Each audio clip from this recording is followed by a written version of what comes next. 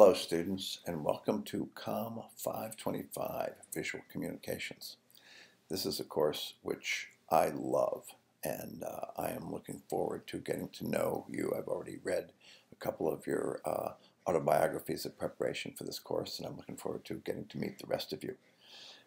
As you can see from the way the modules are set up, there would be 2 modules per week.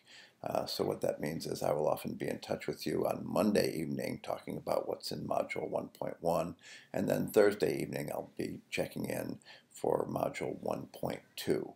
So there are reading assignments, there are quizzes on the reading assignments, there are some writing assignments of different sorts. And so this first autobiography of preparation for the course, this is nothing to stress about. It's just a way for me to learn a little bit about you, where you're at. And then the other one is what's called a free informal writing assignment.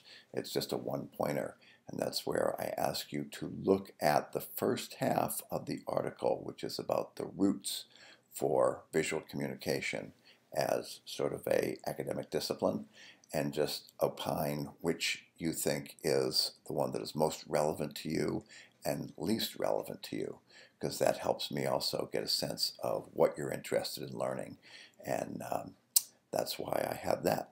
So with no further ado, I'm going to save this. I upload these videos into YouTube, and then I link them into the Canvas course, and so I look forward to working with you in the coming weeks. Take care.